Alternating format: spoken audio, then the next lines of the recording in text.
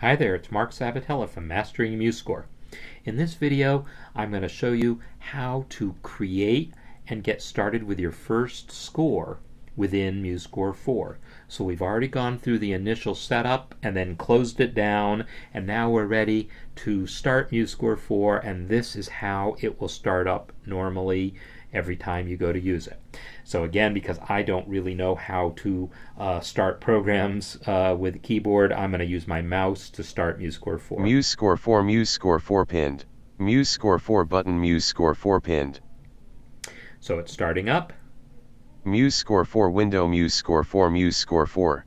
MuseScore 4 window, MuseScore 4, MuseScore 4. So we are in the MuseScore 4 window, as you heard NVDA tell us. And when you start MuseScore 4, you're going to be on a screen that's called the Home screen or Home tab.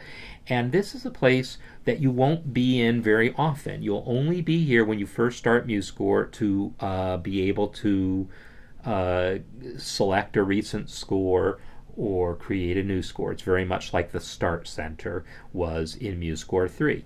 So I'm going to hit Tab to start moving around here. Home menu direction is vertical panel. My account radio button not checked. So it's going to now tell us that we're in a panel within the home screen here, and we could walk through these options. There's My Account, and then if I hit down arrow, Scores radio button, Plugins radio button, Learn radio button, My Account radio button not checked. So that's what there was. My Account, Scores, Plugins, and Learn. We don't actually need to use those, so I'm just going to hit Tab to get to the next area of the window. Recent Scores panel. Search recent scores, edit blank. So this is an actual search box that will allow us to search through our recent scores. We don't have any recent scores to search through, so I'm not going to use that. I'll hit Tab again. Recent Scores grid panel. New score button. So this is a grid panel, and if there were other scores I had created, they would be showing up here and we would be able to select between them. But all there is in the panel the first time we start is the New Score button. So I'm going to go ahead and press it. Space. New score window, new score, new score. Choose instruments radio button checked. So this is now the wizard where you create your new scores. And it's similar but different from MuseScore 3. And this is going to be a recurring theme throughout. I will just say that everything about choosing instruments and setting up parts is probably the most different between MuseScore 3 and MuseScore 4. Once you're into your score, it's going to feel very, very, very similar. But I'm going to walk you through the process of selecting your instruments and setting up your score. So the first thing I'll go ahead, if you noticed how NVDA read, it said choose instruments. The first set of controls is you're going to select between either choosing instruments or creating from template. So I'll go ahead and hit the right arrow. Create from template radio button not checked. So that's the create from template option. I'll hit right arrow again. Choose instruments radio button checked. Right, we are on the choose instruments tab here. So that's what we're going to do. We're going to choose instruments. So I'm going to pick choose instruments and not create from template. So it's already selected, so I will just hit tab to start choosing my instruments. Woodwinds not selected. So it said woodwinds. This is the list of different families of instruments. So there's woodwinds, and then if I hit down arrow, free reed not selected, brass not selected, percussion pitched not selected, percussion unpitched not selected, and so forth. It's essentially the same list of instruments as in MuseScore 3 if you're accustomed to that. I'll keep going through it. Percussion body not selected, vocals not selected, keyboards not selected, strings plucked not selected, strings bowed not selected. That's bowed, not bowed. So that's the list there. And I'm going to go ahead and hit down arrow. Common combo box. This takes me back up to the top of the list actually, which it says common. This is because by default MuseScore is really only going to show us the common instruments. If we wanted to have a selection of an extended selection of instruments, we could change from common to all instruments in here or something else. But all I really want to do is get back to woodwinds. Woodwinds not selected. So I hit down arrow, and now I want to add a woodwind instrument to my score. So I'm on the woodwinds tab. and I'm going to hit tab now. It says not selected, but there's nothing to actually select here for family. You just put the cursor on the family you want and then hit tab to get to the list of instruments within that family. So I'm on woodwinds, now I'm going to hit tab. Search edit blank. Now I'm in the list of instruments within the woodwinds family, and there's a search box here and it will search for all the woodwind instruments. But I'm going to go ahead and just hit down arrow to find the one I want. Alto saxophone, baritone saxophone, bass clarinet, bassoon not selected, clarinet not selected. Clarinet is what I want. I want to add this to my score. There's two ways to do this. The simple way to do it actually is just hit space. It will add it to your score. But also, if I hit tab right now, add selected instruments to score button.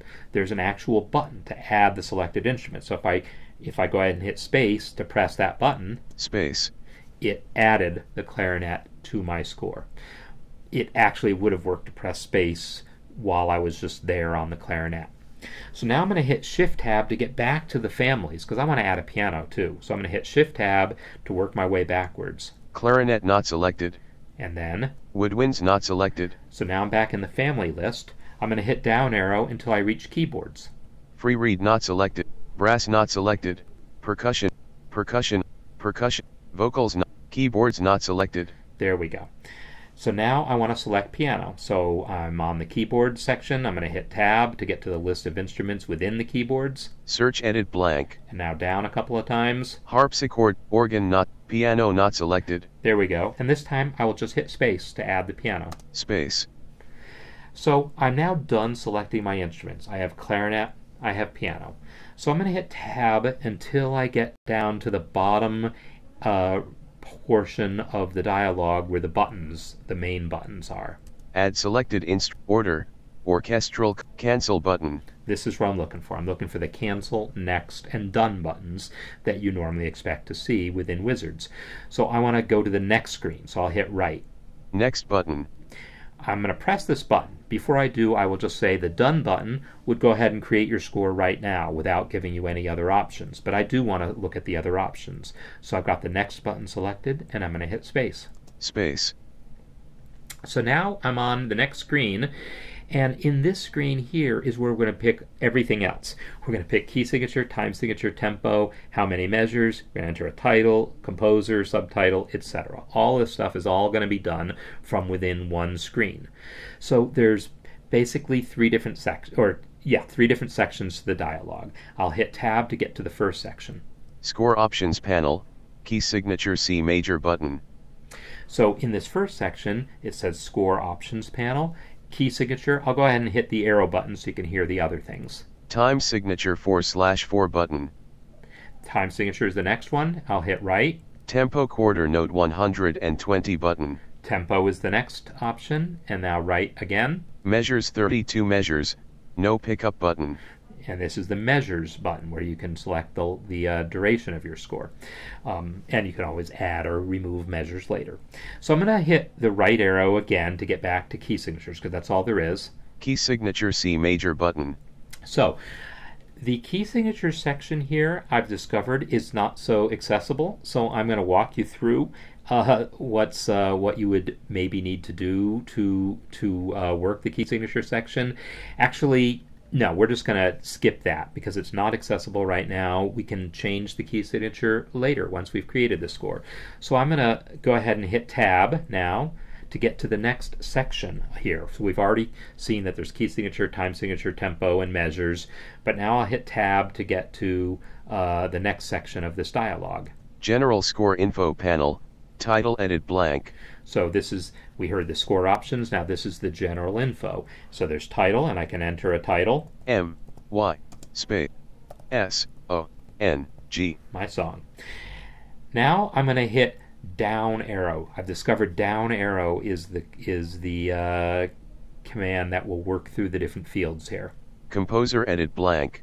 So here's composer. I'll type my own name. M-A-R-C-F-A-T-E-A. Alright, so there's my name. Now I'll hit down arrow again. Subtitle edit blank. Subtitle. I'm not going to enter one. Lyricist edit blank. I don't need a lyricist. Copyright edit blank. I'm not going to bother with that either. And so that is the end of those fields. I'll hit down arrow again. Title edit blank. And you can see that we're back at title. So now I'm just going to hit tab again to get to the bottom of the dialog. Cancel button. And here we're going to have a cancel, Back button. a back, Done button. and done. I'll hit enter because we're done. My song window, my song, my song. Score my song panel, staff 1, clarinet in B flat, bar line single bar line, measure 1 beat 1. So now we have actually created our score and are ready to start entering information into it.